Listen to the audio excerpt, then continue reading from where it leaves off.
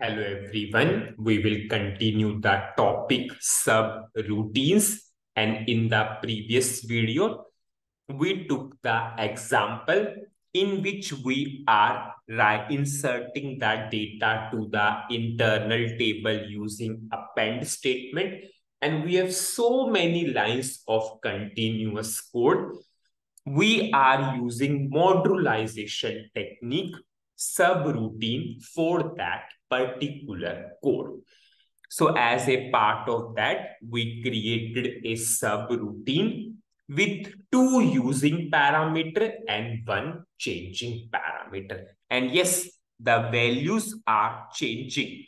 Whatever you are using are there. Yes, values of those using are changing. Yes, one time one C, one time one D. So we simply used those values. Now after that, whenever we are checking the syntax, we are getting the error pt underscore data is not an internal table. So how I can make this, or how I can treat this as internal table? Now, previous concepts will play a vital role here to understand. Now, what is LT underscore data?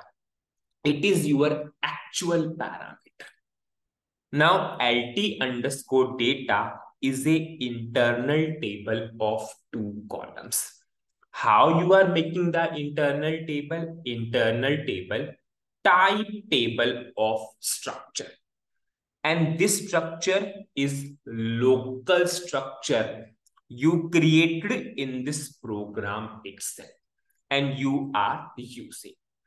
Now I will come here. Now that was your actual parameter. Now it is which parameter? Formal parameter. Now here, if I want to go for internal table, how you can go for internal table? Internal table, type table of structure. Now what is your structure? Your structure is LTY underscore data. Now here I cannot use local structure. If you remember, in case of function module also, we did same thing in import export. At that time, yes, it was not accepting the local structure. So you created which type of structure? Global structure through SC11 transaction code. Suppose if I will write here type table of, anyways type table of is also not accepting. If I will write LTY underscore data, system will never accept. Yes. Now, rather than local structure, you need to compulsory create a global structure.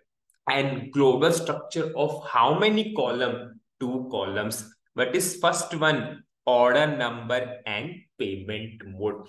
So whenever you want to go for formal parameters, yes, see, previously these were your single values. So we pass the data element simply. And for single values, if you are not passing, still system will understand. But in case of internal table, yes, internal table work areas, we should compulsory give the type. Yes. Now, how we can make an internal table? Internal table, type table of structure. Now, local structure not accepting. So we will compulsory create a global structure through SC11 transaction code. So I will go to SC11 transaction code. Suppose I will choose the third radio button data type. Suppose I will write ZSTR, suppose underscore 1, suppose. I'll go for create. Suppose I will write ONO, order number. I'll go for create. I will create a structure. I will write structure.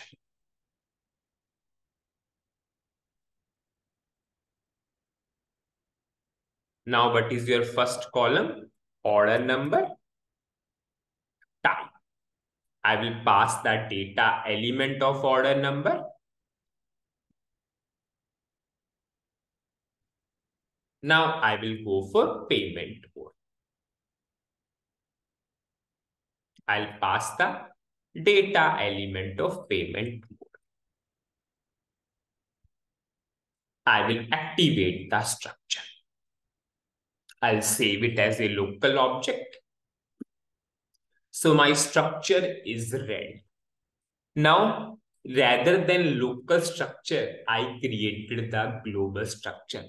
Now, here I cannot go for type table of. Type table of is not accepting at all. And you all know if type table of is not accepting, you need to compulsory create a table type. In the previous videos, we studied this concept fully in the function module.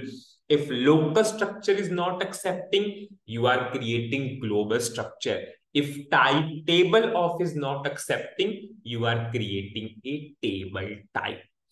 So I will simply create a table type. So I will give some name to the table type. I'll go for create table type. I will write table and I will pass the name of the structure. I will activate the table type. Now I will copy this table type and pass. So internal table type table. So this is the way how you can make a internal table in case of formal parameter. Now you can see there is no error. Everything is accepting. Everything is accepting. So it's a learning. I will not say it's a learning. It's just a knowledge of the previous concepts which we are using. Now, what I will do, now you can see how effective our code is. Now I will comment this logic because we simply create a subroutine for the same. Previously, you have written the logic for 5 append statements. Rather than that, we simply used the same subroutine 5 times. And in that subroutine, we have written the logic. I'll check the syntax and I will activate. Now, for the best understanding, I will show you in the debugging mode so that it will 100% clear to you. How pass by value, how pass by reference, they will work. Anyways, we are using pass by reference. I will go for execute. Now, I will show you LT underscore data. 0 records. I'm on this particular subroutine. First time we are passing 1 NC. I'm doing F5. I'm going inside the subroutine. Now, this is your formal parameter. PV underscore O number, PV underscore PM. What is order number? 1. What is payment mode? C. Now, PT underscore data is also formal parameter. How many record? 0 record. Now, you pass the order number and payment mode to the work area. In the work area, we have order number 1, payment mode C. Now we are appending that data to internal table. And this is what it is passed by value or passed by reference. It is passed by reference. So whenever one record will insert to this internal table, it will automatically reflect into actual internal table. Or I'll say actual parameter. I will do F6. And have you seen? I inserted to PT data, but it automatically inserted to LT data because we passed as a reference. So first record, done. Now we will go inside the second line. I'll say same subroutine, but we called second time. Now you can see, now we have the value 1 and D. 1 and D we are passing to PT underscore data. And once we pass to PT data, it automatically reflected into LT data. I will do F6. Now I will not go inside the subroutine 2 times we did. I'll just show you now. LT data. Done. Third record. Done. Fourth record. Done. Fifth record.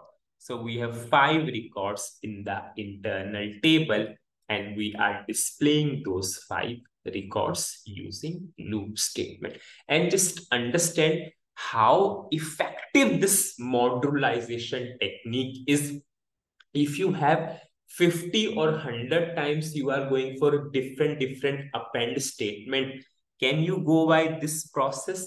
It will automatically reduce the redundancy of the code. Previously we have this much redundant code, but we simply use the same subroutine and we have only need to write the logic once. In the future, you have ALV topic. And at that time, we are creating the field catalog by manual method. Whenever we have field catalog, we are at that time going for 15, 20s entries by using append statement. At that time, that is one of the best use of modularization technique, subroutine.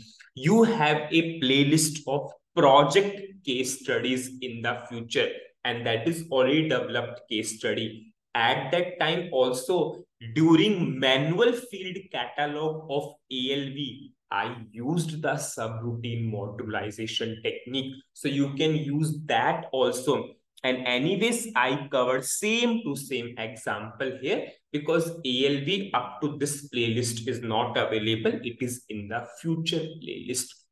So most important use, whenever you see we have so many append statement, repetitive statements, and yes, you are filling same internal table, always go for modularization technique, subroutine. So what is the summary of this particular video? In this video, we how to make a formal parameter. If your formal parameter is a internal table, how you can make that as an internal table. At that time, your local structures will not work at all.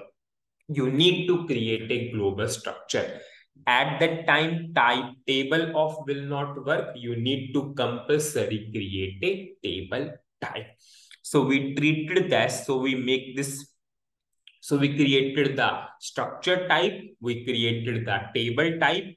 We passed the name of the table type. And after that, I showed you in the debugging mode how pass by reference is working.